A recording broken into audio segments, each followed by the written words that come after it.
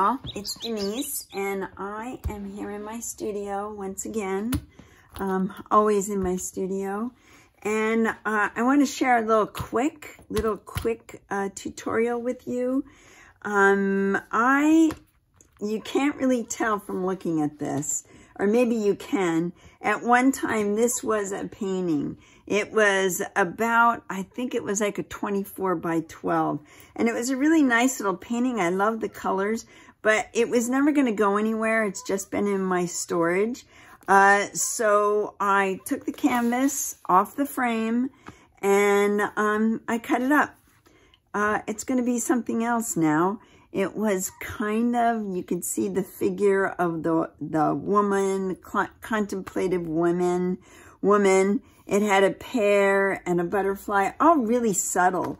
I had some really cool map, topographical maps in it, and just layers and layers of paint that I really liked. So what I'm going to do, I'm getting ready to start another little series, and this is going to be my starting off point. So I'm taking a stack of those, and I have a stack of 12 by 12 birch boards that I bought on Amazon because they all are perfectly the same size. I didn't this time go to the lumber store, Home Depot or Dixieline and have it cut, because it was pretty affordable just to go ahead and do it right online with Amazon. And I'm not going to gesso these because eventually I'm going to put some plaster on them.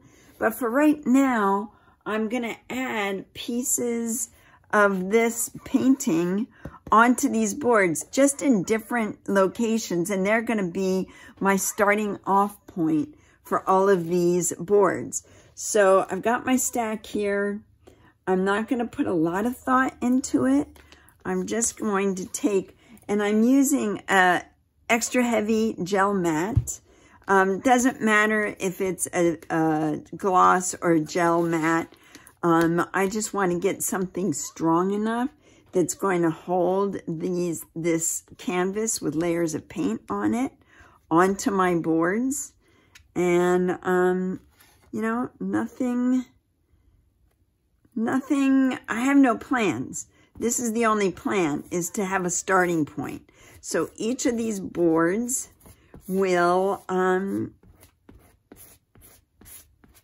have a piece of this painting on them. And that will be my color palette.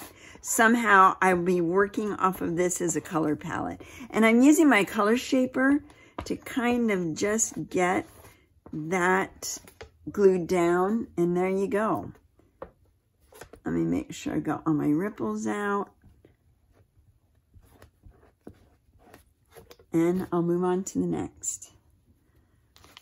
And I'm putting it on the back first, my medium, before I put it, rather than put it on the board, so I can really have a little bit of options where I want this to go.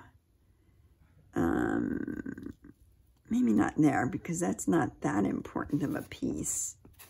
So maybe I just want to put this down here.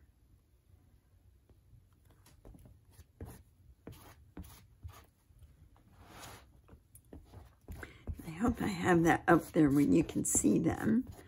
And then I'll just stack them up. Get my next one. Now this one's a little bit more important, that the female figure on here. So I just want to make sure I get a good coverage of the gel on the back.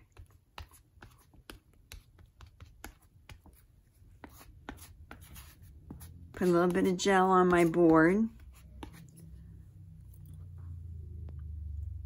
And put that right there. Now, as I'm going, another thing to think about, because you really, you know, for me, I don't know where this series is going to go. I just know this is where I want it to start. But another thing that you could be thinking about while you're doing this is, let me see, I'm going to do this into thirds. And I know that's my sweet spot. That's where I want the focus to be. If I'm going to use something that looks like it's a little bit more important and isn't a supporting actor, but could be a star, I'm going to put it right in the star location, which would be right here, because this is the rule of thirds.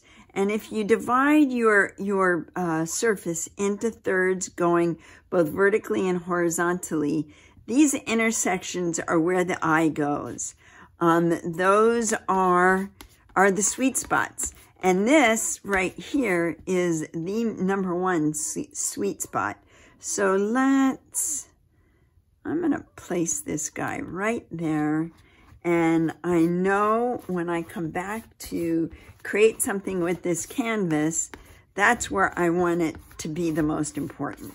I may put something over top of it to make it more important, but for now, I know that's where I'm going to start. And now visually, if I just keep that in mind for everything that I'm working on here, that is really helpful.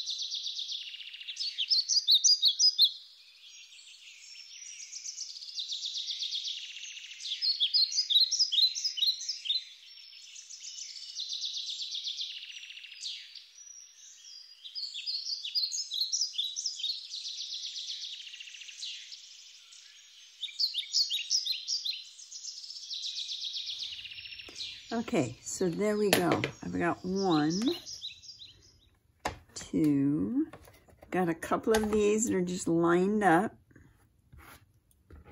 I'm going back to make sure that everything is laying down.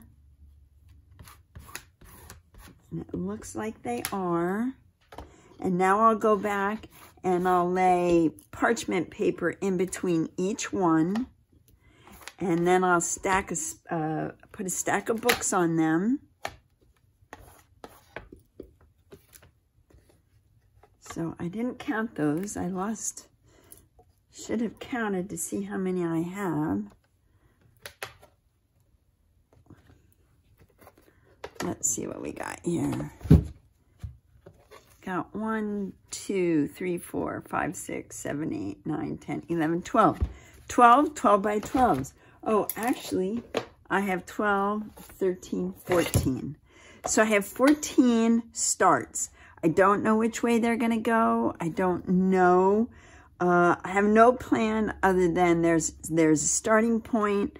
I've got a color palette I'm going to work with. It may vary a little bit in each piece, but I've got my starting point. I know I'm going to be adding plaster in with these, and more than likely they're going to be florals, but I just kind of wanted to give you an idea of something you can do. No painting is a total loss. It may not be something that you want to hang on your wall, but it might be something you want to cut up and add into another piece of art, because there's so many fun little elements going on, and you don't want to lose that. So there you go. That's what I've got for you today. It's quick. It's easy. It's one of those things you can do. You can put aside, and you've got boards started and ready to go the next time you're ready to work on a project. So if you like this, give it a thumbs up and head over to the description, underneath to the description, and check out my website, my Instagram, and I'll see you the next time in the studio. Bye.